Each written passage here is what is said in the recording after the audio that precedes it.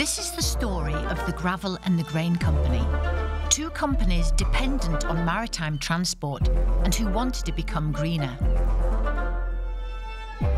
The Gravel Company was shipping building materials from West Norway to Oslo, and the Grain Company corn from Oslo to West Norway. And this is their journey to build the world's first zero-emission cargo ship.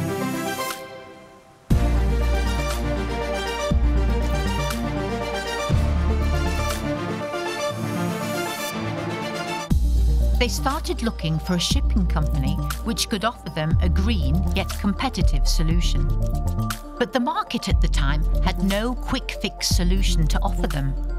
The new green technology was not mature enough, or it was too expensive and risky for the shipping companies to offer it. Both companies were participants in the Green Shipping Programme, which brings together cargo owners like themselves, shipping companies offering the transport, public sector authorities, and other maritime partners, all working together in the unique Norwegian approach of competing and cooperating. And through the programme, they discovered that the green solution actually did exist and was already being explored within the passenger ferry industry. The solution was hydrogen power. They also made another discovery, each other. They could achieve their green shipping goal together by using the same vessel. The Green Bulk project was born. To make the project less risky, the charter tender contract was set to run for a record 15 years, resulting in over 30 tenders being received. With no regulations for hydrogen yet in place, there was a need for some kind of guidance. In the summer of 2021, the MaHiSafe project published a handbook covering the use of hydrogen. In return for funding and support, the Green Bulk project is sharing what they learn about building and using a hydrogen-powered ship, enabling future regulations to be kept updated. The story is not nearing its end. The story is just beginning. The vessel Witt Orca is now in the final stages of approval and will soon become the world's first hydrogen-powered cargo ship.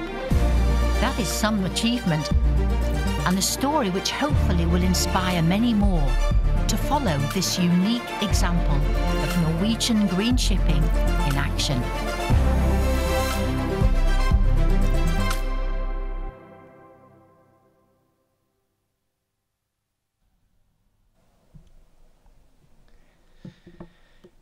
Welcome back.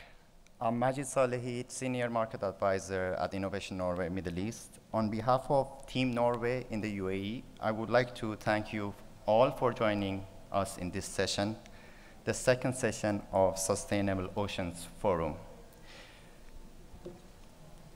We have a great lineup of speakers and subject matter experts in this session.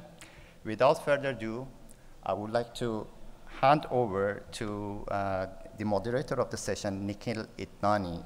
He is the Honorary Secretary at IMARES UAE branch. Nikhil, the stage is yours. Thank you, Majid. Assalamu alaikum.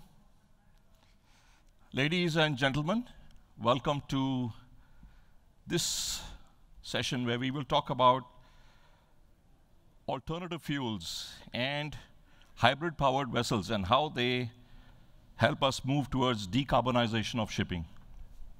My name is Nikhil Idnani. I'm the Honorary Secretary of the Institute of Marine Engineering, Science and Technology, UAE branch. I will be the moderator for this session. Thank you all for joining us, both everybody here in person as well as those of you online. We certainly hope the next 90 minutes is valuable for what we discuss. Decarbonization is a major challenge of our times, and a collaborative approach amongst relevant stakeholders is necessary to achieve viable solutions. The IMO has imposed emission reductions, greenhouse gas emission reductions by up to 50% by 2050, using 2008 as a baseline. And this has caused several ship owners to, this is a challenge for several ship owners to achieve.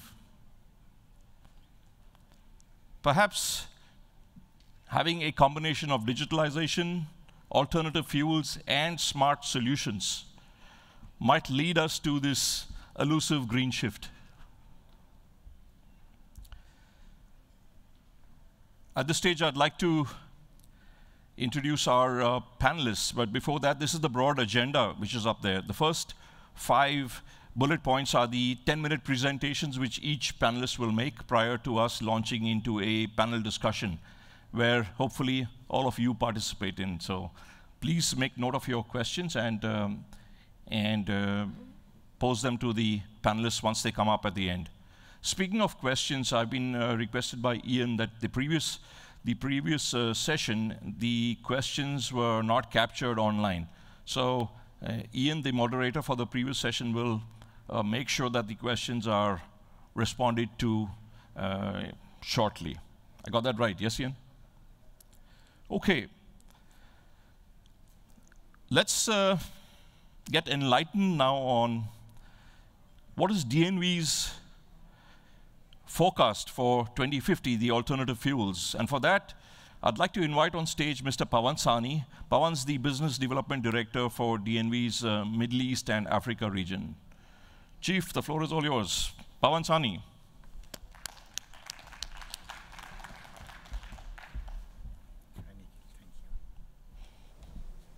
Thank you, Nikhil. Salam alaikum and a good morning to all distinguished guests, ladies and gentlemen. I'm going to make a short helicopter view presentation on DNV's Maritime Forecast 2050.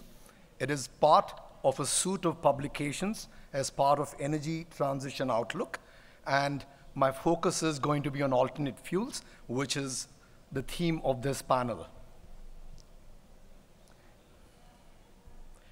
The Maritime Forecast to 2050 has a few key highlights. The first was to identify what are the measures that need to be taken. And I'll have to turn a little because I don't think I can read very clearly from this distance. So it's of course, each company has to make their own decarbonization stairway and the risks associated with it. And we hope that this document, which is freely available, can be a guidance document to let each ship owner find his path in the best way suited to them. Of course, one of the things which is going to come in the years ahead is the cost of alternate fuels, the cost of this decarbonization. And for those of you who were here in the panel earlier, it was clear that nearly 80% of ships globally will not comply with the requirements of EEXI and CII, the first step of which will come in 2023. There was also important to figure out which are the showstoppers, what are the costs associated with it, and of course, going forward, what technologies are there. One, there are no alternate fuels which have clearly been practiced besides LNG, which necessarily anyone would agree is not a green fuel, or methanol tankers, which are again sailing with these.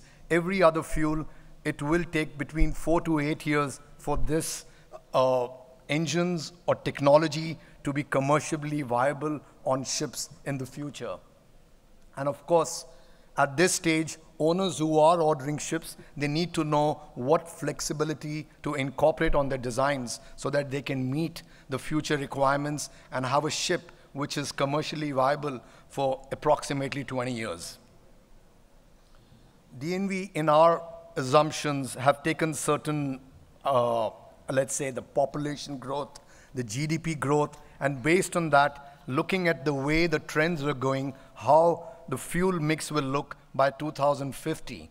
And in that, if you look at it, it's going to go down to nearly 20% of old emission conventional fuels, and the remaining mix is going to be a mixture of biofuels. It's going to be some electrification, and of course, we are talking about, when you talk about low carbon biofuels, I think it's important to remember that the e-fuels, which is presently not existing, is something which is going to dominate the landscape in the years ahead, where essentially we'll be using electricity generated through solar panels and carbon capture to produce fuels which are essentially the same as the conventional fuels, except that they are green in nature. The three key fundamental drivers are increasing the pressure on decarbonization. One is, of course, regulations and policies. And we know that the IMO regulations are not enough to decide the way forward. The EU 55 has come out with their own ideas because they feel the IMO is not stringent enough to implement the, let's say, to achieve the climate change goals which we want to achieve. We have, of course, access to capital, and this is increasingly being driven by cargo owners, by shippers who actually are asking shipping companies to prove their green credentials, otherwise they will not get finance. So you hear about the Sea Cargo Charter, the Poseidon Principles. These are all drivers which is forcing ship owners to move towards decarbonization, and there the need for alternate fuels comes in.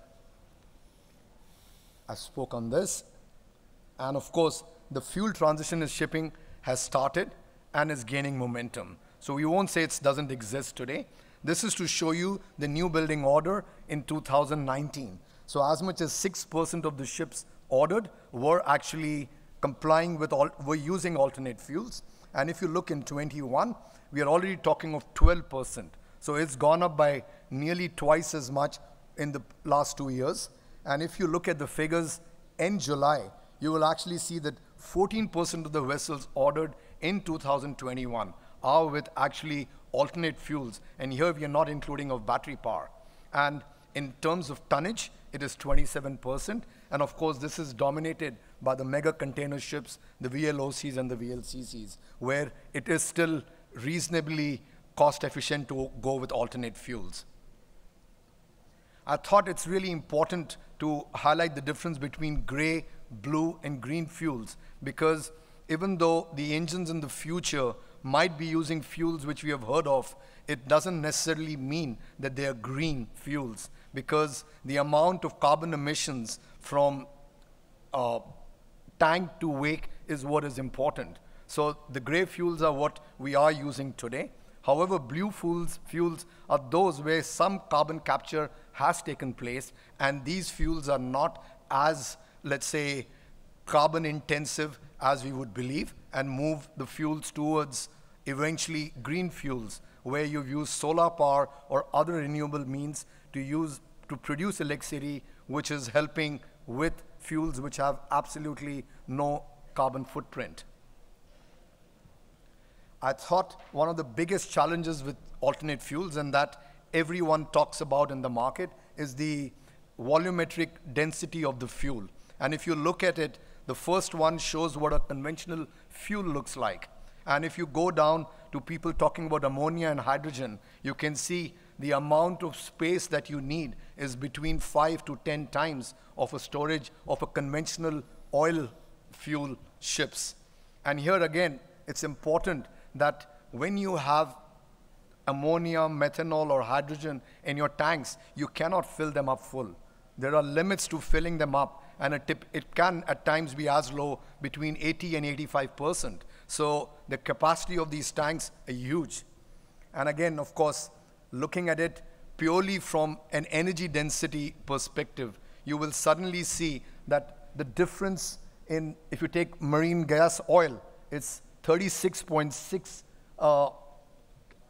gigajoules per cubic meter. And then if you go to the other end, where everyone talks about hydrogen, and CH2 is compressed hydrogen, and LH2 is, of course, liquefied hydrogen, you're talking of 7.5 as the energy content equivalent in terms of volume. So obviously, this would be a huge challenge for shipping companies where they do not want to lose out on cargo space because their revenue is on basically the cargo they carry. And if you are going to have such a huge volume of cargo tanks, the entire costing of a ship or a project takes on completely new dimensions.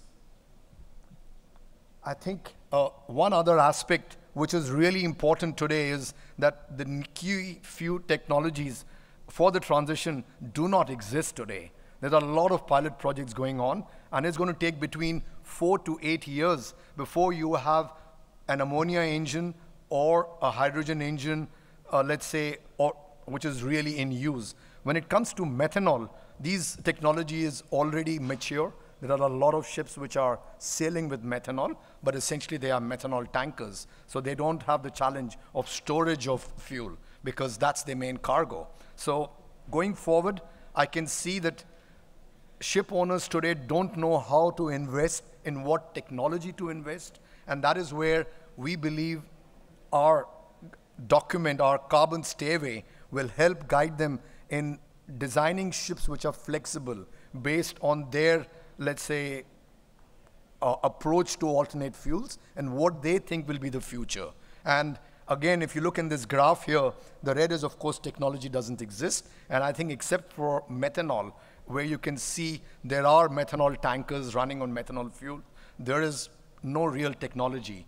And I think it's important to also highlight that fuel cells, which everybody believes is already very mature, in reality it isn't. It's still something which needs to be developed. A lot of work is going on it, but we do believe fuel cells will probably be available sometime in the near future, but again, with not enough energy density to be allowed to sail on ocean-going ships.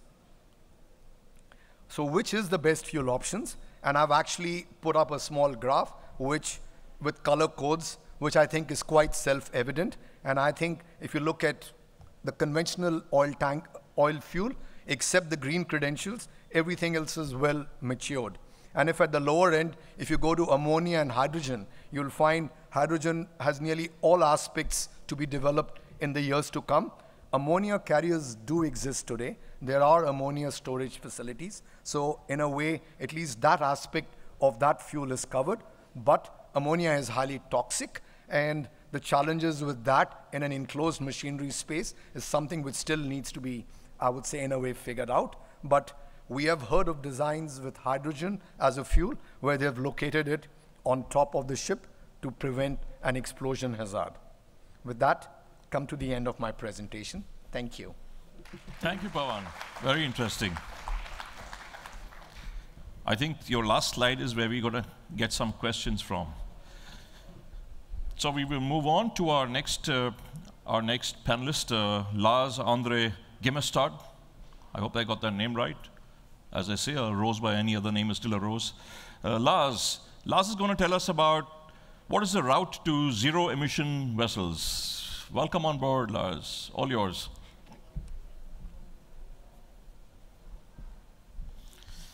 Thank you, Nikhil. Thank you, everyone, and thank you to the Norwegian team, Team Norway here in Dubai, for setting up this conference and also for hosting our stand here at the exhibition. I'm very happy to be here. Just to narrow down the scope a little bit, when the title is Route to Zero Emission, it sounds like I'm going to talk broadly about vessels, but let me narrow down to passenger vessels, which I will come back to. And also, I will sort of try to tell the story from our perspective as a shipyard and the way that we have chosen, the route that we are on towards zero-emission vessels. Yeah, this is one of our vessels, just to show you sort of the products that we are producing. This is where we are located. This is our main yard. And being in a place like this, you obviously feel committed to contributing to sustain that kind of environment. We have a nature to protect, and we feel very committed to conduct our activity and also to introduce products that can contribute to maintain the planet as we see it in this picture. We are an integrated shipyard, meaning that we are designing and producing vessels, turnkey vessels from our facility.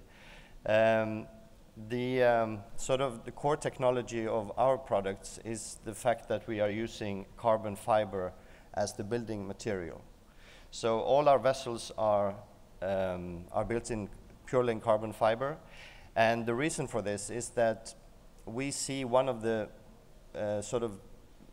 critical aspects when it comes to obtaining zero emission is to focus on energy efficiency. And when you are certainly talking about high-speed vessels, weight is critical. So we have chosen carbon fiber and been producing some 70 vessels since 2001 of different sizes. And the initial sort of motivation for doing that was to save fuel, regular fuel. Carbon fiber is high strength, low weight. It reduced fuel costs. It reduced emissions, certainly with the increasing attention on low and zero emission. This has sort of been a very good sort of side effect of the initial cost focus that this material brought on. The material is also very positive in terms of maintenance, and it gives a very high second-hand value for the operator. In a combination with material, you also have to work on the hull design and to obtain highly efficient vessels. So the video here is showing a ferry operating at 40 knots on diesel, I have to say, but still it represents a 40% reduction in fuel consumption compared to other vessels of the same design in other materials. So this is sort of the phase one of going zero, is to focus on energy efficiency. This brings us to sort of introducing another way of carrying the energy. And this vessel was a concept that we made in 2016. And the first version of this vessel was a hybrid, where we introduced battery combined with diesel engines. And at that time, this is already 5 years ago since this vessel was launched, we installed a battery package of 600 kilowatt hours. But just 2 years after the introduction of this vessel, we built vessel number 2, which was a fully electric vessel. We could call that phase 3. And the energy density of batteries during that time doubled. So we were able to install close to 2 megawatt hours of electricity onto the vessel. And it enables the vessel to go somewhere around 25 nautical miles in 16 knots and 46 nautical miles in 10 knots. So it's optimal for sightseeing. Moving on, we delivered last year another electric vessel where we have sort of worked to optimize energy efficiency, and we have also increased the size of the battery pack to make the vessel go even faster. So now we're moving into the so-called high-speed segment, or high-speed vessel segment by definition. So this vessel was during testing capable of doing 24 knots of speed in operation.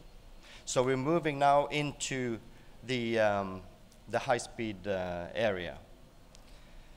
But electricity, batteries, there comes a few challenges, certainly with respect to charging.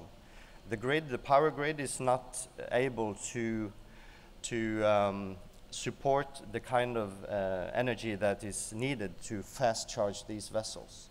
So one of the sort of mitigating installations we have made is the so-called power dock, where we pre-charge batteries in this floating dock. So when the vessel is docking, we can fast charge the vessel from the battery pack in this construction, combined with power from the grid. Another way of mitigating the charging challenge is a concept that we're working together now with a Norwegian operator. That's to create a battery swap solution. So this one is something that we will introduce hopefully in the market shortly. And it sort of works the same way as the power dock I showed you, but this one is where you replace batteries when you dock the vessel. In a couple of minutes, you can swap 2 megawatt hours of power. And further on, we are moving forward on the energy efficiency work with creating new design, more aerodynamic designs, and also introducing solar panels on the vessels. These 3 vessels are due to be delivered early next year to an operator in Greece. So, and there we are also optimizing the weight and the total energy efficiency of the vessels. And we are also moving into autonomous and digitalization, because we see that that's also can represent a contribution in terms of efficient operation of vessels in the future. Total autonomy for passenger vessels, we see that that will take some time before that is applicable, but it will certainly come at some stage. But with passenger safety and all that, we think that total autonomy is somewhere far into the future. But it will contribute to energy efficiency and machine learning and all that. That will be a positive aspect of that development. And hydrogen has been mentioned. We also see that for the longer distances, the highest speeds, an energy carrier like hydrogen will come at some stage. But like was pointed out in the previous presentation, it's costly, and there are some bunkering issues and things like that. So we are following the development, but we don't see it in the near future on high-speed vessels today. Well, that concludes my presentation. Thank you very much. Thank you, Lars. Thank you. Very interesting videos, yes. Please take a seat next to Pavan. And welcome to the modern city of Dubai. But now we move to the oldest city in Norway, where our next speaker is joining us, Andre Hogsrud, and he's the sales manager maritime at Kongsberg. Andre, do you read us loud and clear? Can you hear me? Certainly we can. Over to you, Andre. All right, thank you very much. Sorry I couldn't be there in person today, but I have to do it from my home office. So I'll try to share my screen. Tell me if you can see it, yeah? Yes. Yeah, good. So my agenda is today hybrid and short-term solutions for reducing emissions. Of course, it's obvious that we have to focus on alternative fuels. So we have to develop the technology, the competence, and the infrastructure for alternative fuels. But if we look at the next slide, there is a lot of solutions or paths to reduce emissions. So I categorized them in 4 groups. You can see the alternative fuels. You have solutions for reducing the amount of engines online, run with fewer engines on higher loads, on load levels where they are much more efficient than today's load levels. You have solutions to reduce the average base loads on board, and you have solutions for increasing your production or efficiency. And what I mean by that is, for example, drill faster, go faster from A to B, load and offload faster, less off-hire time, and so on. So these are all solutions that can also bring you to a more efficient and environmental friendly operation. So if we look at the alternative fuels, for some vessel segments and some markets, it's going to be a long-term solution. So what can we do with the short-term goals? Because we have goals for 2023, 2030, and so on. And we need to focus for these market segments and these vessel types. We probably need to look at the short-term solutions. So we're going to look at a few of these ones, which I think is going to be, they're quite easy to adopt, and they're going to give you a substantial amount of savings. Okay, it's not going to bring you all the way to zero emission, but it brings you closer to the goals and the new requirements coming now.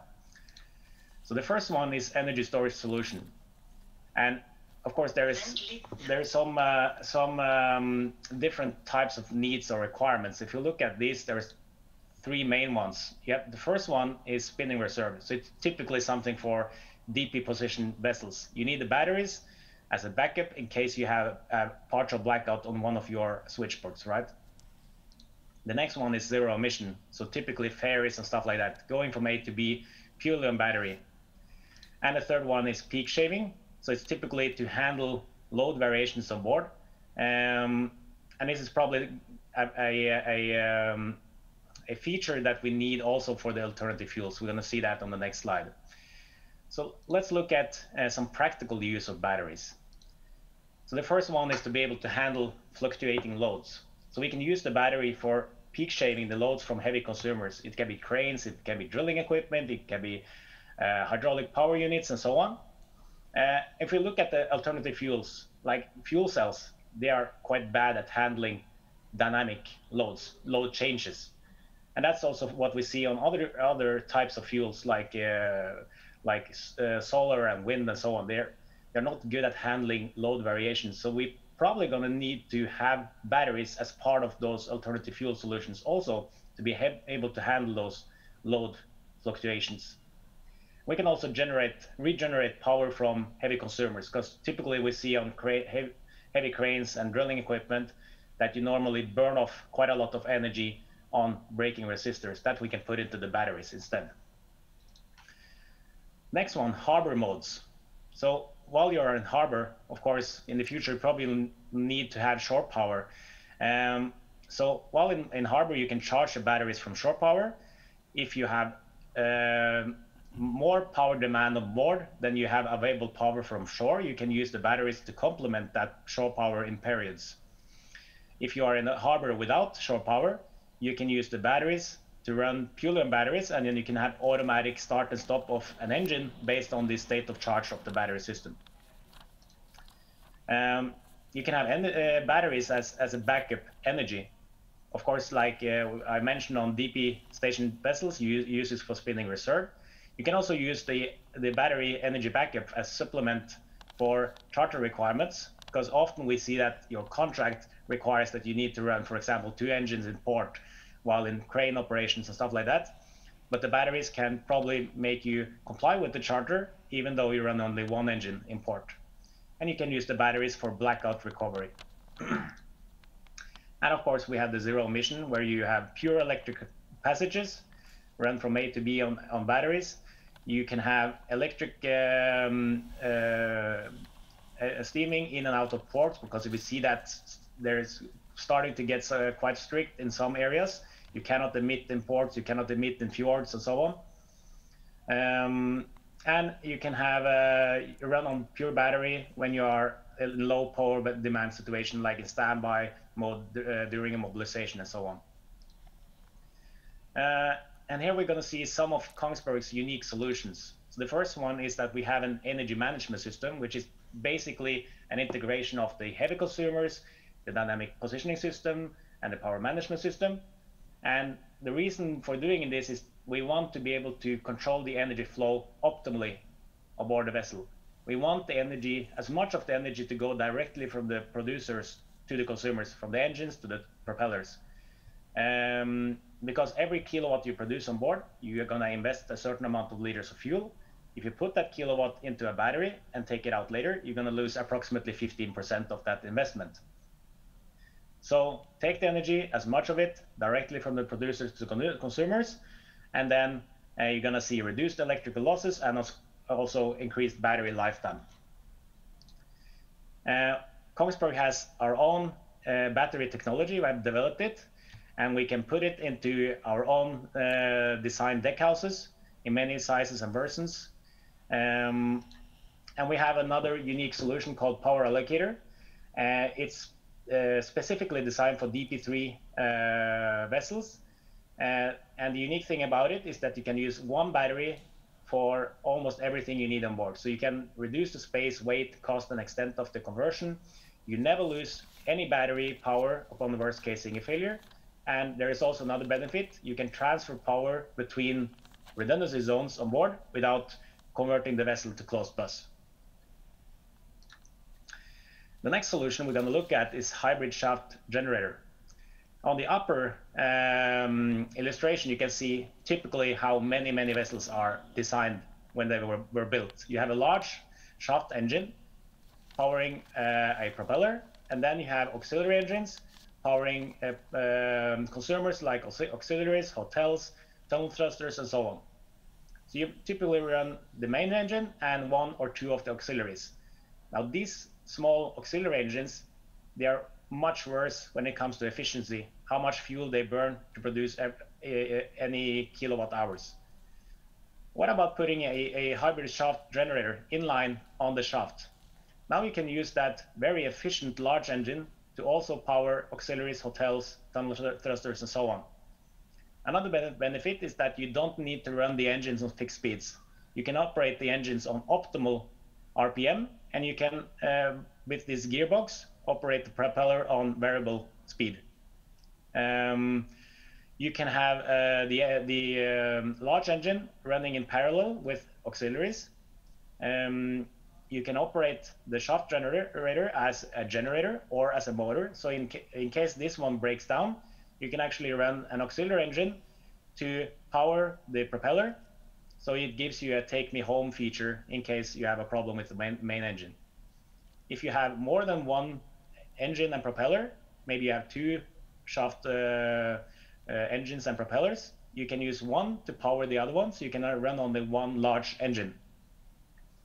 So you get reduced fuel consumption and reduced emission in all modes. And we see that it's quite substantial. It can be 20 to 50% savings.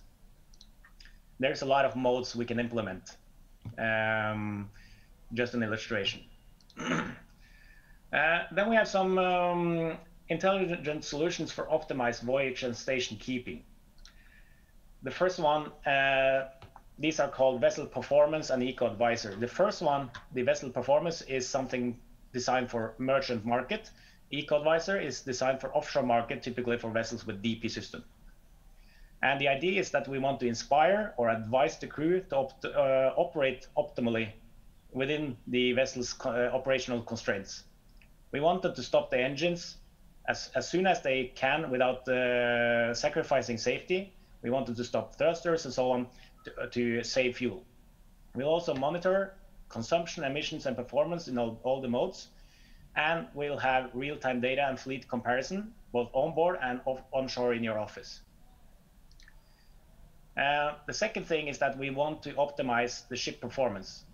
So we have systems to monitor hull performance and hull growth. We have systems to monitor propeller slip and torque on the shaft line. And we have the advisory system for giving you recommendation for optimal draft and trim in transfer. And we have systems for health and condition monitoring so that you can predict failures before they actually occur, so that you can limit off-hire situations. And of course, if you can use condition-based maintenance, you can prolong the window between maintenance periods. And the next one is intelligent route planning. We want to be able to have the route as optimal as possible. So it's important to look at voyage planning. We want to compensate for the weather and the sea currents. We want to make sure that we arrive just on time. We don't want to come into the port 2 hours early, because then you wasted fuel. And we have systems for situation awareness and collision avoidance also during a route. And the last one is automatic crossing and docking. So the first one is automatic docking, which controls automatically the acceleration, deceleration, transit speed, and track of the vessel to be able to optimize it so that it's as efficient as it possibly can. And the second one is automatic docking, which the captain doesn't need to do anything. It goes into dock automatically, and it's to be able to do that safely and in a regular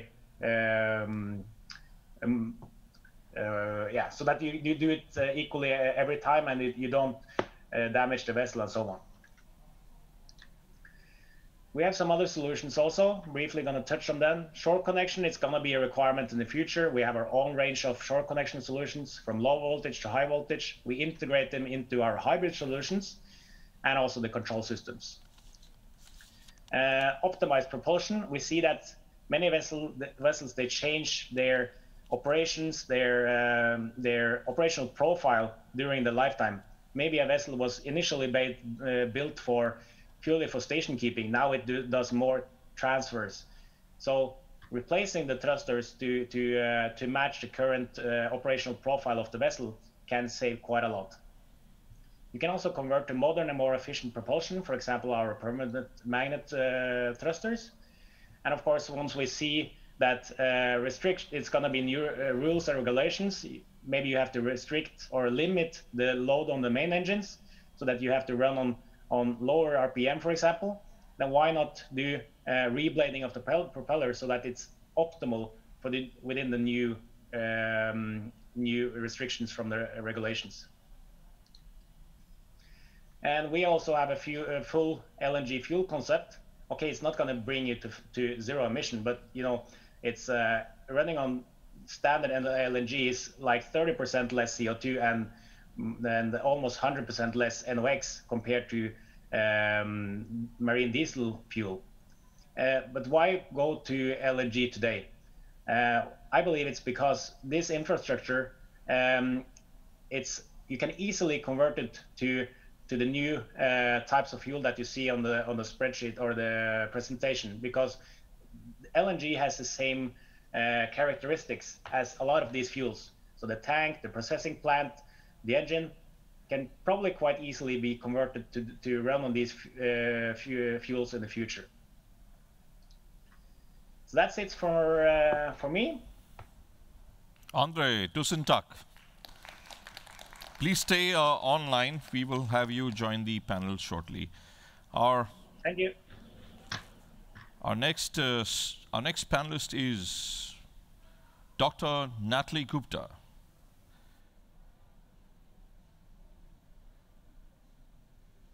Oh, sorry. This is yours already. Okay, I reacted too fast. I had my timekeeper waving her. There you go, Natalie. Thank you.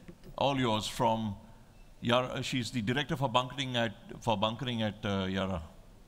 All yours. Thank you. Welcome. Everything green. Thank you very much to the previous panelists. And again, I want to join my fellow panelists to thank the Norwegian team. They've been absolutely wonderful over the past 3 days, and thank you very much for hosting us as well. So, as introduced, my name is Natalie Gupta, and I'm actually quite new to Yara. I've only been in the company for a couple of months. And I'll be speaking about ammonia, which, as our colleague from DNV mentioned, is one of the alternative fuels that are being considered going forward. So, and I'm going to speak about ammonia from the point of view of a company that knows ammonia very, very well. And for those of you who don't know about Yara, Yara is one of the largest crop nutrition companies in the world. It is a Norwegian company, headquartered in Oslo. And of course, one of their key product is fertilizers. And the key link between fertilizers and ammonia, of course, is that ammonia as a molecule is an input to the production of fertilizer. As a result, Yara being one of the largest producers of fertilizers in the world, Yara is also one of the largest producers of ammonia in the world. And not only, but Yara is the largest shipper of the molecule worldwide. These are just basic statistics about the company. So Yara as a company has been working a lot on championing the decarbonization of the shipping sector. And there are essentially 3 core pillars to this that are worthwhile mentioning in this context. One is Yara Marine Technologies, which is a fully owned subsidiary of Yara International. And my colleague from Yara Marine Technologies spoke in the earlier panel session, and I believe will also be speaking in the next session.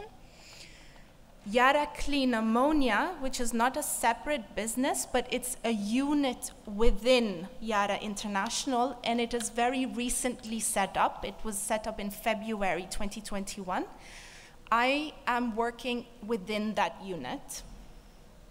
And then we also have Yara Birkeland, which is the world's first fully electric and autonomous container vessel, which will start operations next year. So today, I'm speaking specifically in the context of the work that we are doing within Yara Clean Ammonia. So Yara Clean Ammonia is essentially combining 3 different pillars of the supply chain with respect to ammonia as a molecule. The first is production of the molecule, and this involves the production of hydrogen and the production of ammonia. Yara, as I said, is one of the largest producers of the molecule. As a company, it produces the molecule in 17 different locations. And the key projects that are being pursued today that I will briefly mention has to do with replacing the existing way in which ammonia is produced, which is essentially powered through natural gas, to powering this process using renewable energy. That replacement is the key factor that would allow the shift from what we have today, which is gray ammonia, to what we want to have in the future, which is green ammonia. To do this, Yara has a head start in commissioning green projects in that context, since it already owns and operates existing ammonia plants. The second segment of that, of course, is shipping the molecule, and Yara, as I said, is the largest shipper of the molecule as of today. The vast majority of ammonia that is currently produced today is consumed at site. Namely, the ammonia is produced and is immediately introduced in the process to produce fertilizers. However, a part of the market overall is traded. Ammonia, as of today, is a globally traded commodity. And as my previous speaker also mentioned, the infrastructure concerning that shipping of the molecule already exists. Yara is a global asset-backed trader. It is a global export capacity with multiple downstream solutions and industrial solutions. And again, we also have the storage dimension, and Yara has 18 marine ammonia terminals worldwide. So essentially, Yara Clean Ammonia as a unit is trying to develop and link the production side, the upstream, the shipping side, and the downstream. And today, specifically, I wanted to mention the activities concerning the bunkering of the fuel. This is just a brief slide to give some background to where ammonia is produced, where ammonia is shipped. And as you can see, the existing assets concentrate in 3 different areas, namely Asia, with production in Australia, in Europe, and in the Americas. Yara also owns a fleet, as well as charters. So going back to the decarbonization agenda, there's, as we saw, a lot of different options that are available, but ultimately, particularly 2013 onwards, the real option that faces owners is switching fuels. That is ultimately the solution that will allow extensive abatement of emissions. So in the context of the options around different fuels, as we know, there are several options that are being discussed currently. And within Yara, we believe ammonia is the best in a number of areas. Of course, that said, we are all, I think, aware and conscious of the fact that the future is multi-fuel. So absolutely, ammonia is not necessarily the solution for the global fleet overall, but it is a very good solution, and part of the work that as an industry we need to do now is to understand where ammonia can be the best solution the fastest. Just a quick roundup on ammonia as a molecule. It is a very good zero carbon shipping fuel option for a number of reasons, but in addition to that, it's a very good hydrogen carrier, and this has partly to do with its characteristics as a molecule. Ammonia is easier to store.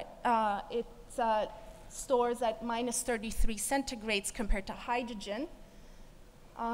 It is more energy dense than hydrogen, which is the discussion we had earlier regarding the density of the different fuels. Unlike bio-based fuels, ammonia is scaled depending on renewables. Namely, it is a scalable solution.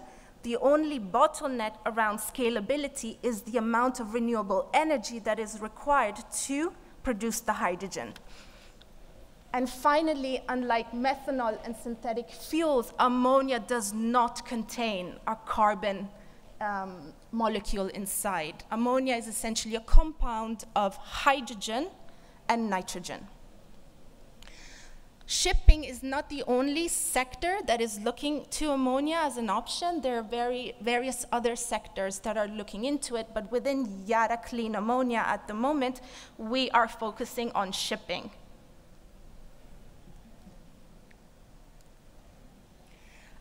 Just to mention, if we think about that map that I showed you, Yara is pioneering on the downstream side through 3 key pilot projects. One is in Pilbara, Australia, and of course this will be a good supply options when it comes to the Asian market.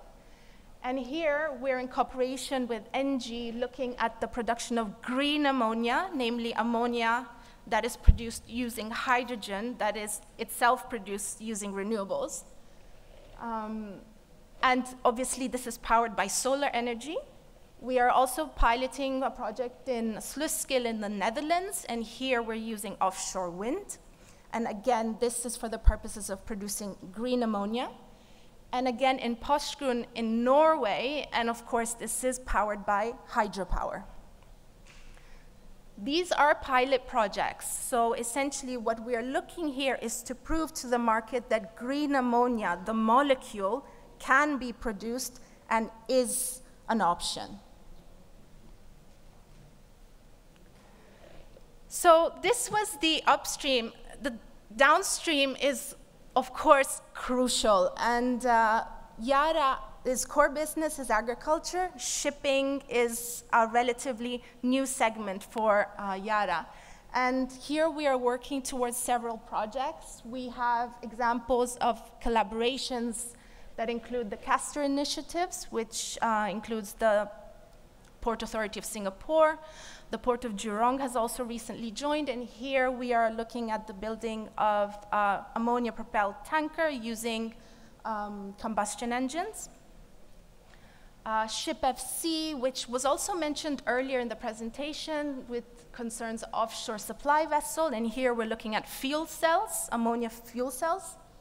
We also have an MOU with Trafigura looking at various options around the downstream side of things, and also bunkering network, which is developing the actual bunkering solutions for ammonia. So the key message here that I wanted to put across is the importance of collaboration. So if anybody in the room and of course listening online want to discuss about ammonia and understand more about the molecule and look into possible collaborations, Yara Clean Ammonia has been established and is there for that purpose. Thank you very much. Thank you, Natalie. You're welcome. Please take a seat next to Lars. I think this whole discussion has been dominated by Scandinavia, and I noticed some of my Arab friends even walked away. But the next speaker is going to pull the power back into the Middle East. And for that, I'd like to introduce Mr. Jamil Al-Ali. He's the manager for Projects and Marine Agency branch for KOTC, Kuwait Oil Tanker Company. For those of you who know KOTC, it's really operating very high-end ships. I've had the pleasure of being on some of them myself, so I can speak from first-hand knowledge. But welcome on board, Chief. All yours, Jamil.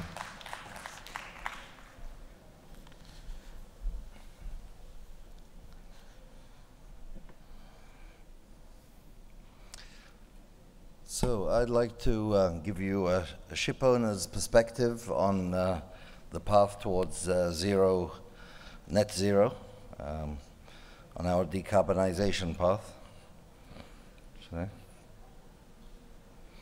Now, just to keep focus on the reason why we're decarbonizing, because there's a lot of other issues with the fuel. In recent years, the focus was on sulfur, was on NOx, SOx and NOx, etc. Now, however, when we're talking about reducing the carbon footprint and reaching a net zero, we're talking about greenhouse gas effect and climate change. So, you know, we're talking about limiting the temperature rise. Previously, people used to talk about global warming. These days, climate change is the more common term used. So UV rays shine down, heat up the Earth's surface. Some are radiated away and some remain, and that is causing an average global temperature rise. And we're looking at 1.5 degrees, which is the Paris, in line with the Paris Agreement. Now, IMO, in its fourth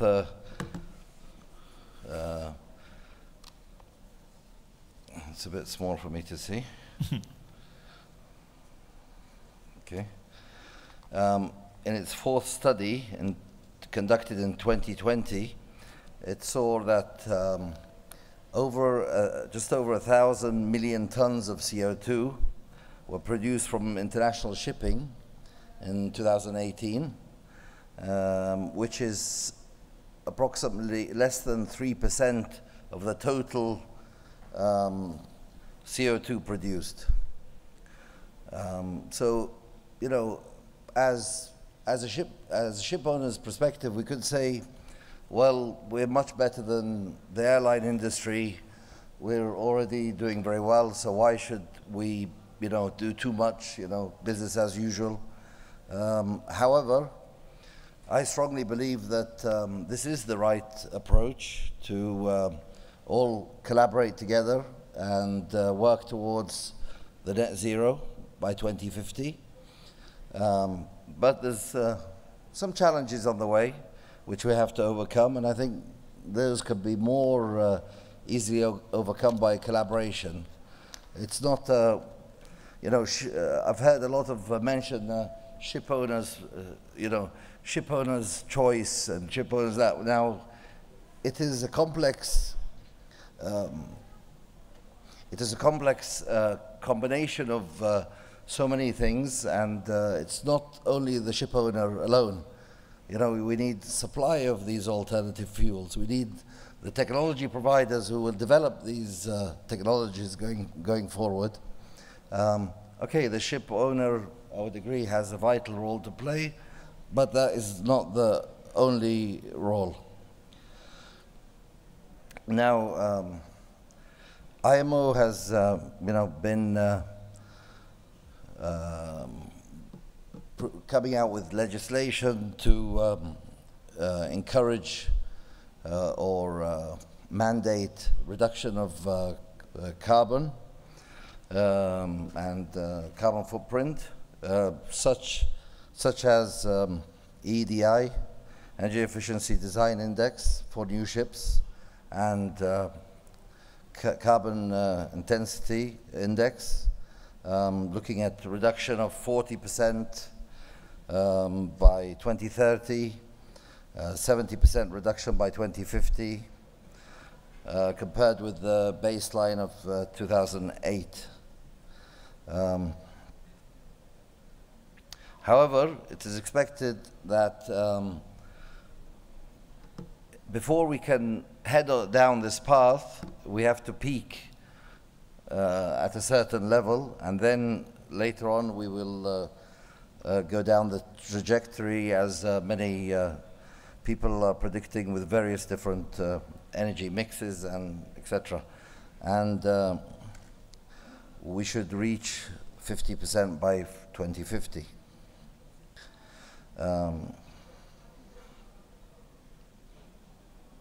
Now, the ultimate target should be the net zero emissions by 2050. Now,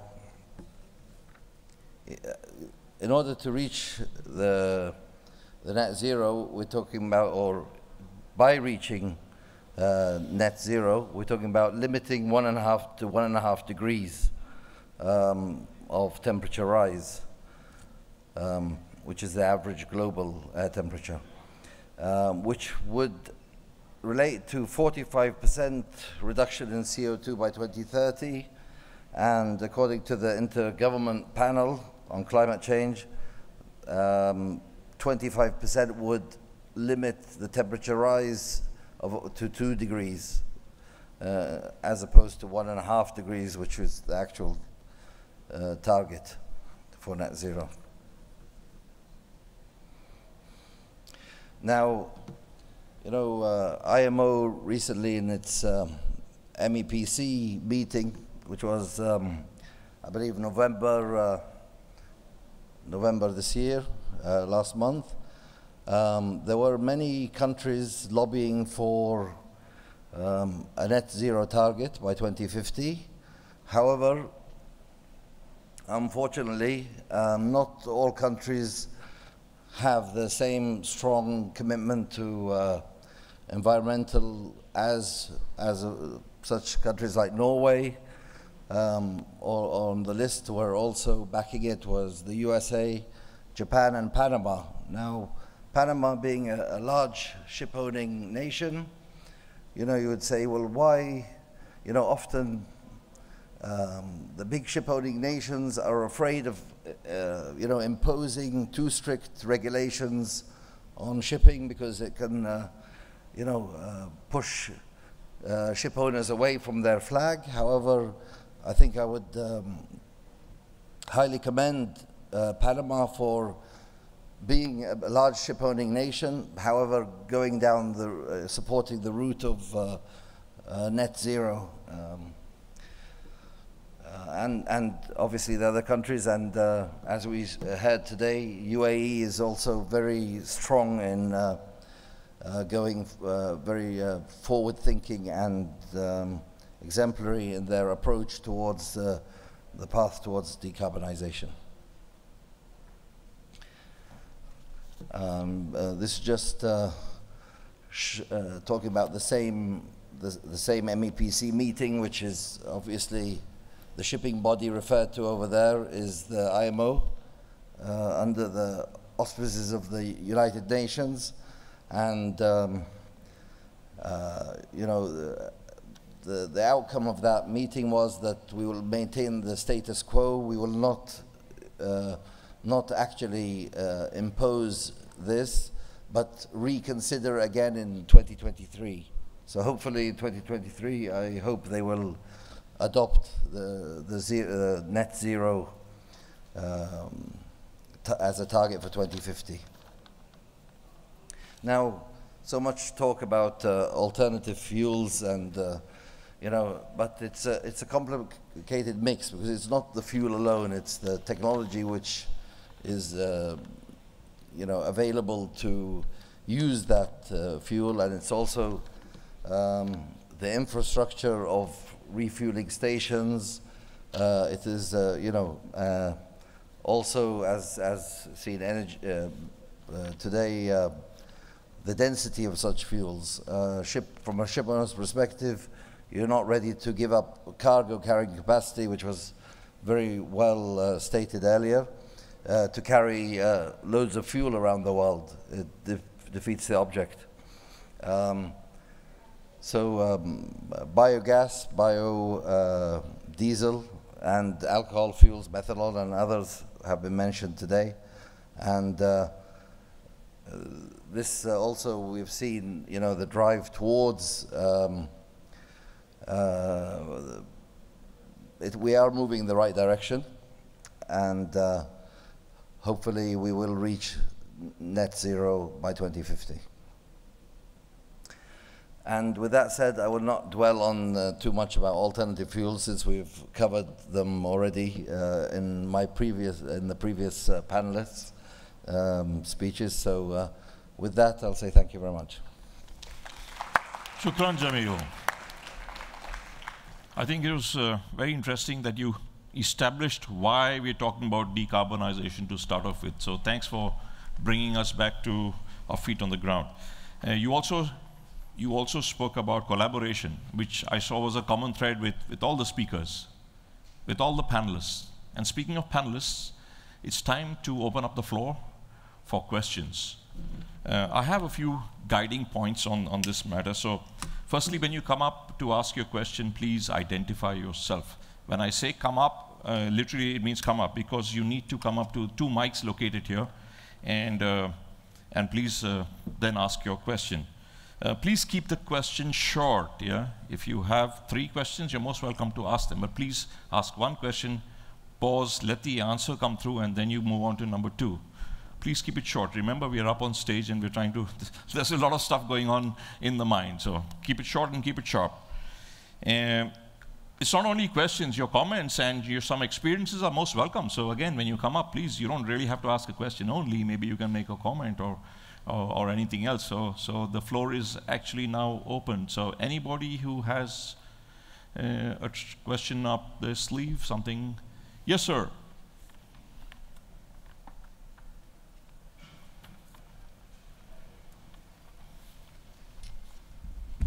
Hello, my name is Ole Johan Sandvær. I'm the Commissioner General for Norway Pavilion at Expo. You have to come to visit the pavilion, focus on Norway as a pioneer for sustainable ocean solutions, next to the entrance of opportunity. But I have a question. That goes to Pawan at DNV. Some years back we met in Indonesia. You were heading DNV's operations there. During that period, there was a lot of focus on LNG as a fuel for deep sea shipping. A very important topic during that period was how to find bunkering for that LNG. Now we have the same issue when it comes to other types of fuels. And I feel that we haven't addressed the bunkering issue here. So that's why I would like to ask the panel here, and we can start with Pawan. What about bunkering for facilities for deep sea shipping? For short sea shipping, I guess it's quite okay, but for deep sea shipping, when it comes to ammonia, when it comes to hydrogen, and so forth, what are the plans and what are the, let's say, the prospects for bunkering? Ole, it's a very fair, I think it's a very good question. And going back to Indonesia, actually, there was a big interest in small-scale LNG. And eventually, the route they went with was with FSRUs, because they needed gas to fuel their, the power for the country, and they used the FSRU routes. But coming back to LNG bunkering, I can tell you that the number of bunkering vessels has been rapidly increasing. We know that for all these new mega container ships, Total has already signed a contract with CMA, CGM, etc., to provide them bunker fuel in most of the main hub points globally. Shell is aggressively doing the same, and I know that there are LNG bunker vessels already in Houston, in Korea, in China. Singapore is going to have one very soon, which is being built by Pavilion Energy, and of course Rotterdam too has it. So I think in our report, which I talked about, there is also, and also on our AFI website, it's an alternate fuel website where actually you can see live statistics of bunker vessels. And if I remember correct, between 2018 to 2021, the number of bunker vessels have gone up 5 times. But of course, these are just a small numbers, so the statistics looks very big. But as far as LNG bunkering infrastructure is there, I think a lot of action and work is being done by the main oil majors. However, when it comes to bunkering for ammonia and hydrogen, I think that's one of the big challenges of infrastructure. Ammonia at least has storage facilities. With hydrogen, we are more or less starting from scratch. Not sure I answered all your questions, but Ole, I hope that's a good start. Pawan, since you're on the mic, and thanks for sharing the Energy Outlook report of DNV. Is it in the public domain that we could access? Yes, actually it's on our website, and there is a suite of publications, energy transition. It also, we have pathway to zero emission. That means our way of supporting ship owners, how they can go on their stairway of decarbonization. Yes, your boss mentioned about one of my favorite rock bands. He talked about the Stairway to Heaven. Many made references to that. Any other question here? Fazal, you're up next, sir.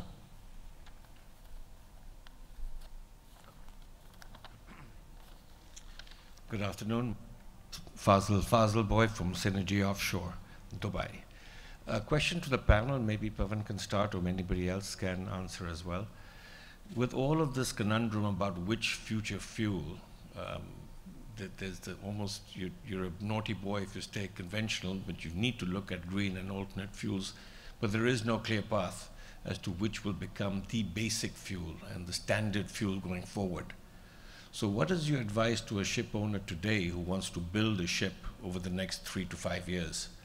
Where is he going to make his investment decision, and how can he gamble on that future? So what's your advice to the ship owning community? I think looking at the costs involved, I don't think DNV would make a strong recommendation. I think when we talked about collaboration, the ship owner has to find the best solution. But we do know that LNG is a fuel in transition or a transitional fuel. Dual fuel engines are readily available. They are in use. We know that the LNG has a robust infrastructure. And of course, in our same report, there is a comparison of different types of technologies and what an owner should look at. I think the best option based on our maritime forecast in 2050 was to have a dual fuel engine, which is of course with LNG, with the ammonia option worked on. So basically ammonia ready, or you could, I don't think there's anything really hydrogen ready today, but ammonia ready, we had some figures with statistics, with pricings. I don't have them on top of my head, but that was the best economical option for a ship owner who's planning to order a ship today. But of course, this is, like I said, this is technological development and progress, where we'll really know the results in 4 and 8 years. This is what I think is visible today, but none of us should be surprised if there is an altogether completely new solution far out in the future. Lars Brodrene, I got the name right? Cool. You're a shipyard, and perhaps I would have normally asked you to, because you're best suited to respond to that. So how would you say how would you respond to Fazal's very valid question? Well, I understand that most of the issues we are talking about here is deep sea shipping, so that's sort of another story. We are in the short sea shipping industry and on passenger transport. And what we see is that battery is actually the energy carrying solution that is sort of coming more and more into our segment. And we are looking now at projects, passenger transport projects, where we can go up into 150 nautical miles on electric powertrains. And it will be interesting now in the coming years to see the energy density of batteries developing, because that's obviously crucial. Currently we are talking about 8 metric tons per megawatt hour, and for fast ferries, high-speed ferries, weight is crucial. So we very much look forward to the further development of density of the batteries for the coming years. Looking at long range, high speed, 30 knots plus, and very long range, we will have to look at other solutions like hydrogen to carry that amount of energy needed. And we think that at some point hydrogen will come, but there are some obstacles with regards to safety, with regards to the cost, obviously, and also the bunkering side of it. So there are, in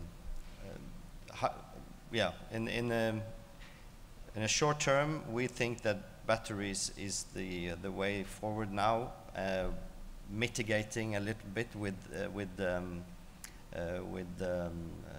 hybrid solutions, like allow some fossil fuel, diesel, but in the more mid-term perspective, we think that electricity will prevail.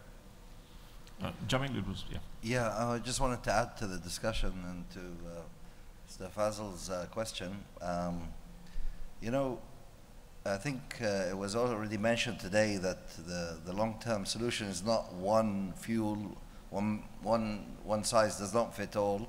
It will be, a fuel mix, and depending on, type of vessel, on voyage length, then I would agree that, on smaller vessels, ferries operating on a short voyages, maybe batteries and some type of hybrid solutions may be the way forward. But I think the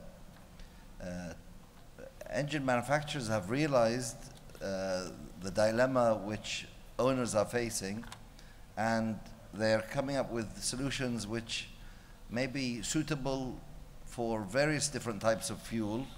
There was a launch by one of the major manufacturers recently of a containment system which said would be suitable for various different future fuels with a small modification.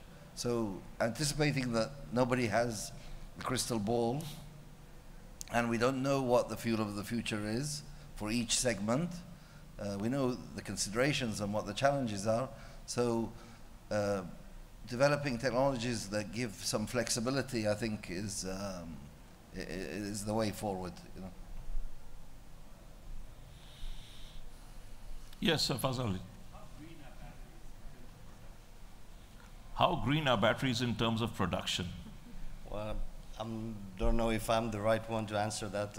Would probably be a question for the battery producers. But I know that there has been raised some concerns about that. How green is the whole value chain?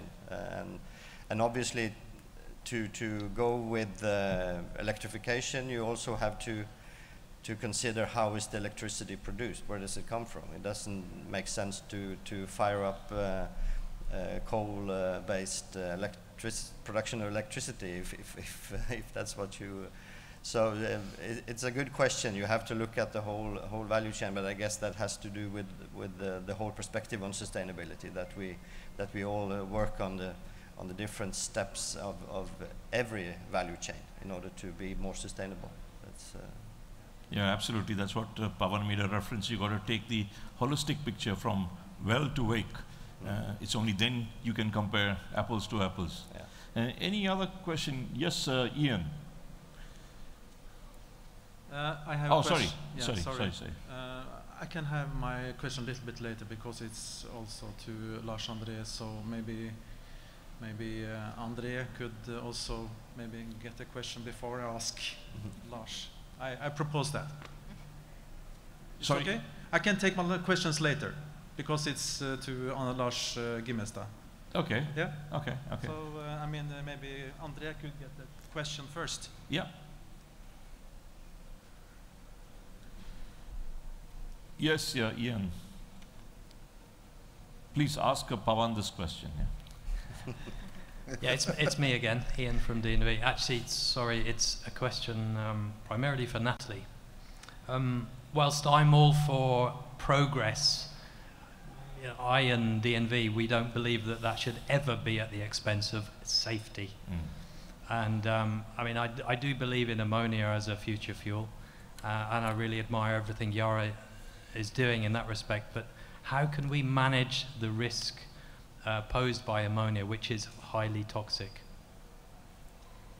Yes, that really fits in well with the earlier questions related to the bunkering as well, because one of the reasons why Yara is very keen on entering that segment of being a physical supplier is partly to do with the fact that Yara has decades of experience in handling the ammonia safely. Safety records for ammonia handling are very good, but Yara wants to make sure that that record is preserved when it comes to bunkering the molecule. And within YCA, we have somebody who's responsible for that side, and he represents 20 years of experience concerning the safety related to handling the molecule. Concerning the actual infrastructure development, obviously, there are two aspects to do with ammonia. One is that it's highly toxic, and the other one is that it is corrosive for certain materials. This essentially means two things. It means that the type of barriers that need to be considered when it comes to the ship and also the bunkering supplies need to be reconsidered for ammonia. They need to be strengthened. So, for example, double barriers. This is the process that currently takes place when it comes to handling the ammonia from a trading point of view. The second, again, it's about the materials that need to be used when it comes to producing the infrastructure that will allow the bunkering of ammonia. That said, from Yara's point of view, we do not see a showstopper. If we had seen a showstopper, we wouldn't have entered. And another point to make is that if ammonia is not safe enough to be used as a fuel, it will not be allowed to be used as a fuel. This is why we are collaborating with classification societies, certification companies. We are working with every single type of stakeholder in the chain to make sure that ammonia becomes a viable option as a fuel. Very good question, Ian. And from what I understood, Natalie, the risks associated with handling and storage of ammonia have been identified and addressed. Yeah. Yes. Yeah, Yara has a long experience in handling ammonia from that angle. Got it. I'd just like to add to what Natalie said about ammonia. Going back several years in KOTC fleet, we had LPG vessels which were carrying ammonia from time to time. Now, like Natalie mentioned, it's apart from the hazards, the toxicity, it's corrosive to certain bronze compounds. So it was always a worry from a technical standpoint of, because usually our LPG vessels were carrying propane and butane. So occasionally we get the instruction from our charters that the next cargo we have to prepare the vessel for carrying ammonia. So if in order to carry it safely, the awareness of the ship staff of the various risks and how to handle them, such as not fitting bronze fittings in the cargo setup, because that was always the panic of the chief engineer and the cargo engineer that if we had to carry an ammonia cargo, is there somebody who has, mistakenly fitted fittings which would be fine for LPG, for propane and butane, however would not be fine with ammonia, and because of the very low, because of the toxicity issue and the low TLV values, in case there was any suspected leaks, additional precautions were taken, like entering the compressor room on an LPG vessel with the breathing apparatus on, full breathing apparatus. So I think if we could safely manage it going back to the 80s without any incident, then I think nowadays it should be, I would agree with Natalie that we should be able to handle the safety issues. Very good. No one from here.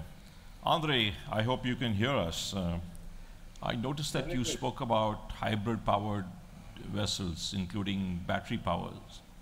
Now, if an old engineer like me went out to sea in one of those vessels, I'll be lost at sea. What is your plan, or rather, what is Kongsberg's plan, if Kongsberg is doing this directly, on manning these vessels with suitably trained personnel who can handle these high-tech systems? Well, if you look at a battery system, it's almost no maintenance needed for operating it. So it can last for 10 years almost without doing anything.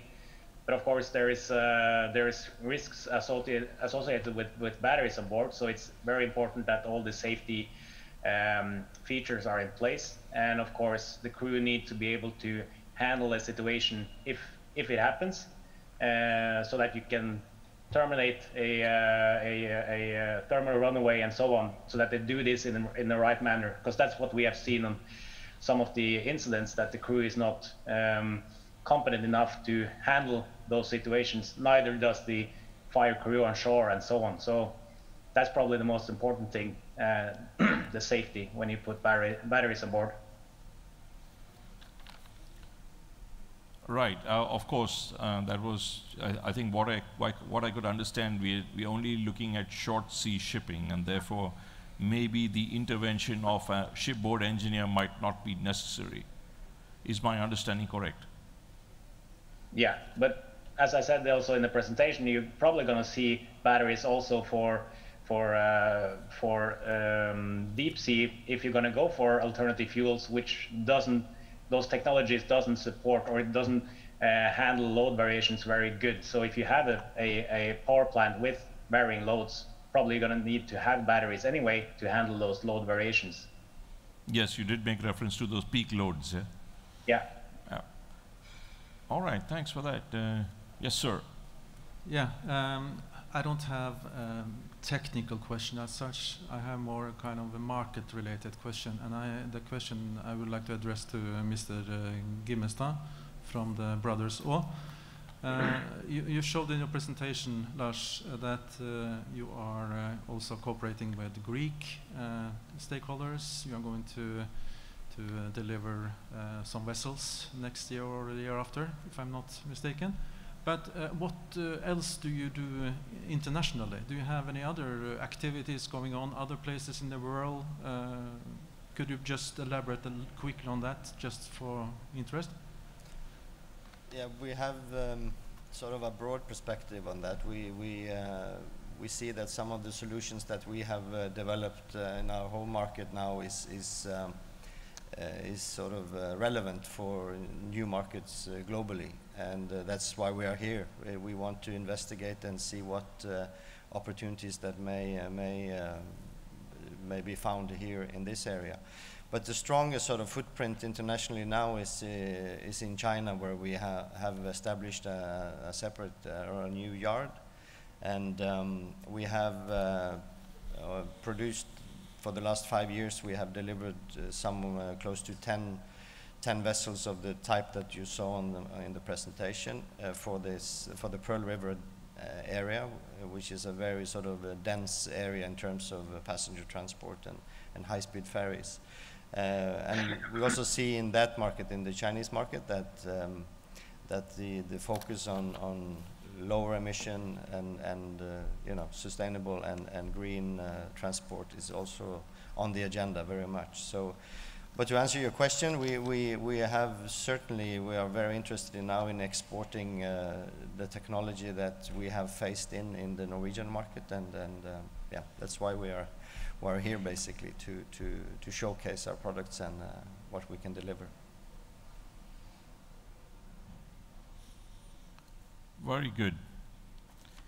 I noticed, since you still have the mic, Lars, in one of your fantastic videos, I noticed that carbon fiber is being used as a shipbuilding material.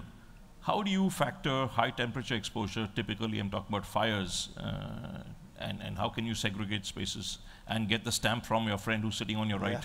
Yeah, yeah, we are very much under the scrutiny of classification companies and authorities. The answer to that is that we, well, carbon as such has a very high sort of burning temperature. So it's the resin, the glue that goes into it that is sort of more exposed to that hazard. But we isolate the vessels. We do all the precautions that we need to, and we live up to the standards of fire protection that is needed in all the different areas of the vessel. So this is developed throughout the years together with the DNV and others, and to mitigate that risk. And we are totally compliant. Otherwise, we wouldn't allow passengers on board. Okay, Majid, can you sort of, I'm all thumbs at this, every man has his strengths, so this ain't working. If you can give it to me, we'll take the online questions. Okay, so but have you all managed to get the necessary approval? Sorry, maybe I was not. Oh yeah. We started with the carbon fiber material in 2001. Initially, like I mentioned, it was because it had a weight benefit and obviously then an energy benefit. Moving into the sort of more sustainable and the more green focus that has sort of emerged for the last years, suddenly these vessels were also optimal with respect to the environment. So the light-weighted material has sort of proven to be very interesting for these kind of applications where energy efficiency is crucial. So we have delivered some 70 vessels to date in carbon fiber, so they're very much in the market already. Yes. Oh yeah. Thanks, Majid. Wow, we have some online questions and they're talking about batteries, but I think I'll give you a break for a second. Let me go to ammonia. Yeah. And the question from an unnamed source says, how does the energy efficiency of ammonia production compare to alternative energy options? Yeah, much like what Fazal asked, but more specifically now for you, Natalie. Of course. So, as already said, alternative fuels tend to be less energy dense than what we are using today. And that has a number of implications, one of them being bunkering locations, which again, can be seen as a supply side constraint, because obviously the more areas you have options to bunker, the less capex may be involved in you retrofitting your vessel to use ammonia, or even in the new build context. But that said, methanol and ammonia are relatively similar in energy density. So if we're talking about possible alternative fuels, ammonia and methanol, depending of course on what type of report you read, because there are different statistics out there.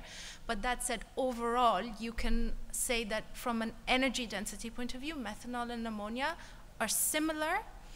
They are both more energy dense than hydrogen, and that is partly the reason why ammonia is considered as a better solution to carry hydrogen than hydrogen itself, but less energy dense than other alternatives, which of course have the downside of not being as green as ammonia. So essentially, there's a give and take in each option, and from an energy density perspective, the two, let's say, prominent contenders, methanol and ammonia, relatively equal. Interesting. Thanks, Natalie. Jamil, I had my own question regarding a ship owner's perspective, but let's look at this question from a really good one. We've not heard too much today about wind propulsion. Are you all considering the benefits of wind propulsion combined with your own solutions? But before anybody else jumps in, Jamil, like I said, from a ship owner's perspective, have you? Yes, we have been in talks with certain manufacturer or solution provider, but that's more of, as opposed to being the main propulsion system, an aid to the propulsion, making the overall propulsion system more efficient, you know, by reducing your, by increasing your efficiency and reducing your consumption, obviously. So, whereas the long term, we're looking at, a drastic change to something else. I mean, there's many different things we can do today to make our operations more efficient, but it still will not get us to the ultimate target of net zero. Yeah. Carbon. Can I jump Natalie, in? I please just do. wanted to say, from Yara Clean Ammonia's perspective, we're looking at ammonia, but our Yara Marine Technologies is very geared towards wind propulsion as an option. So anybody interested, please do come to our stand, because that is exactly what we're focusing on as one of our solutions in the context of what Yara Marine Technologies is doing. Speaking of Yara Marine, has your Yara Berkeland, has it already been, is it in service already? Yes. I thought I heard that in the news. It was in Oslo a couple of weeks back, and operations are planned to start next year. Next year? All right. Okay, good luck with that. Yeah, well, let's jump back into batteries. You got your break. Batteries are notoriously inefficient energy storage method and are themselves not a long-term sustainable option. What are the panel's thoughts on this, and if there are the beta max of energy? And if they are the beta max of energy? I thought I said don't make long questions, but you're smarter than me. You should, I'll be happy to read again. Batteries are a notoriously inefficient energy storage method and are themselves not a long-term sustainable option. So that's more or less a statement. Now comes the question. What are the panelists' thoughts, all of you, on this, and if they are the beta max of energy? Beta max. Mm. Yeah. Well, I think many would disagree on that point of view, but when you're looking at the energy needed to produce hydrogen or ammonia, there is a lot of electricity going into, or energy going into those processes as well. If you look at hydrogen, you do two conversions where you make the hydrogen and then you convert it back to electricity, and there is an energy loss on the way in those two conversions. And with batteries, you are practically storing all the energy that if you get it from energy production like hydropower, you basically store pretty much all the energy that you are producing. So it's not inefficient as such, in my point of view. But obviously, it's inefficient in terms of weight compared to energy, the energy density. So that needs to be improved, obviously, in order to sort of make it a good solution for high speed and long range passenger transport. Okay, tusen tack, Mr. Gimmerstad. And before I move to nuclear power, any questions from the floor? Right, so this one's, here comes a curveball. What do panelists think about the viability of nuclear-powered vessels? Natalie has an opinion. I can kick off by talking about nuclear power in the context of the energy required to generate ammonia as a fuel, because it is actually, that is what is called yellow. So let's start with the options. So currently we have gray ammonia, which is powered by natural gas, and we then have an option of blue ammonia, which is essentially natural gas, but with the carbon captured and stored. Now there are various elements or options within that blue spectrum, but that is a conversation in itself. Then we have green, which is renewable energy powered hydrogen produced that is then making the ammonia, and we have yellow ammonia, which is powered by nuclear. The issue with respect to these different options, including the generation of energy through nuclear, as well as other options with respect to blue, has to do with certain things. One is the taxonomy and taxonomy related regulations that might be coming up in the European context, but maybe more broadly. Essentially, what is considered green and what is genuinely green and what is being called green but is not considered genuinely green. This is all part of the regulation and the considerations around the regulations that are being developed. I'm not privy to insider information about what regulators are thinking with respect to nuclear, but I do understand that there are some concerns around nuclear that will not necessarily be tackled very quickly, partly as a result of historical considerations, part as a result of technology and so forth. That said, it is an option that is being considered from an ammonia point of view as well. It's just a matter of understanding where the regulators are going, where the private sector is going, and making sure that there's not too much deviation between one and the other before massive investments are made. Yeah, super. I'm going to have the last question to Jamil before we wind up, but anybody else is most welcome to jump in. As a ship owner, and I consider you guys as the top of the food chain, and that's why everybody's here, to be honest, what was KOTC's approach towards decarbonization?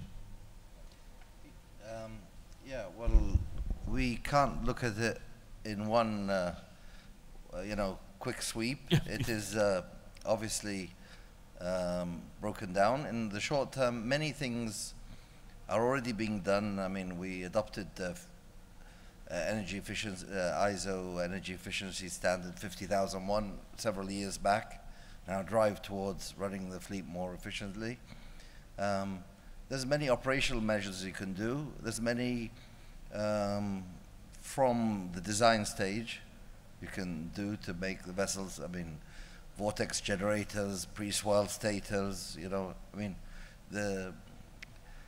as ships have evolved, and ship propulsion systems, they have the ratio between bore and stroke has drastically changed, which means a slower operating speed, a larger diameter, highly skewed propeller, all add to the propulsion efficiency of a vessel.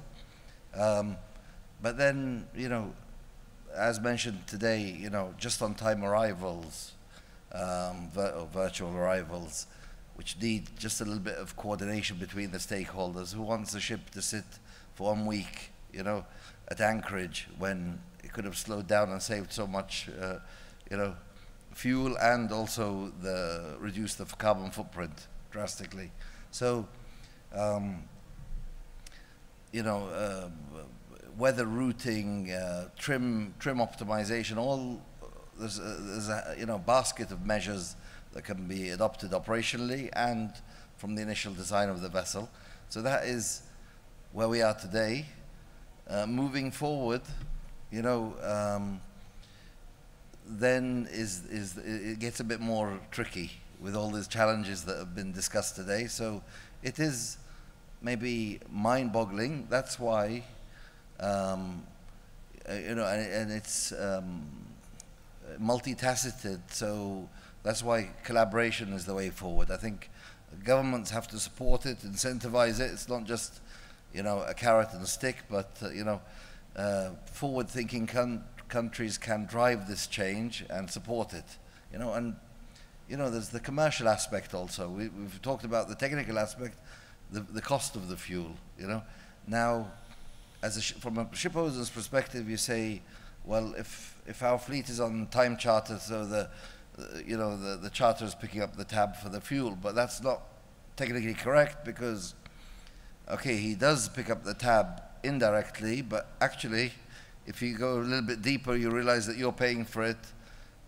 It's deducted off your, charter rate, so to speak. So, the cost is an important thing, but I think that can be shared between, the stakeholders. If we see the drive towards electric vehicles in Europe and Norway especially, it is because of the incentives provided by the Norwegian government that it's actually, the most electric vehicles in the world you'll find in Oslo, right? And it's not because, the tax cuts or exemptions from adopting, electric vehicles is one of the drivers, along with many other drivers, which the government have adopted to steer in that direction. So, it's coming, but slowly, and technology has to develop, and also all the other parts have to be there. I mean, we talked about cold ironing or shore supply, ship plugging in. Now, as a ship owner, you can go for these technologies, but the important thing is the ship-shore interface. If the ports don't have the facility, then these ships might go to scrap, never used. So that's where it's a bit daunting for ship owners. You don't want to invest in some technology, not knowing what the other stakeholders are doing. So it has to be a joint approach. Collaboration again. Lars, was it something you'd like to say? I just wanted to say that many good points from Jamil there, and I just thought that I didn't want to sort of leave stage and with the impression that we are all into batteries, because we are a shipyard, and we are obviously constructing vessels with the best available technology, regardless of what direction it takes. It takes the green direction, but we are obviously open to those energy carrying solutions that come. So just want to make that point. And at the same time, like Jamil said, the collaboration part here is crucial, that we as a shipyard have good partners and good collaboration, both on the customer side with the operators, but also on the supply side with all the technology suppliers that are out there. That's really important, and with that respect, this session is important to exchange knowledge and views. It's very important to get the good end result. Pawan, I get the body language that you'd like to say something. No, not really. Okay. I think some really great answers by the fellow panelists, yep. And I can't agree more with each of them. And like you said, it's collaboration, and I'm learning as well. Yeah, super. In fact, you took the finishing words out of my mouth. Yeah. Collaboration and best available technology. Pawan, Lars, Natalie, Jamil, thank you so much. Shukran, dhanyavad, tusen tak, right? Ladies and gentlemen, please join me in giving them a round of applause to show our appreciation. Right, the next panel discussion is at 1400. So please be back here, and I hope you found this discussion valuable. All right, all the best.